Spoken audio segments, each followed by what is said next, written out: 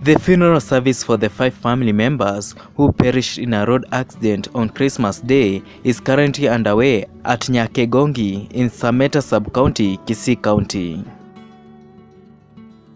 Following the tragic road accident which occurred at Engwata area in Makinon, near Voi, while on the way to Kisii from Mombasa, Ronald Bundi Mauncho, Veronica Ogake Bundi, Marion Mora Bundi, Natalia Bundi, and Claire Bundi passed on. May their souls rest in peace. Sincere condolences to the family, friends, and colleagues. These are the surviving sons of the late Bundis. May God see them through.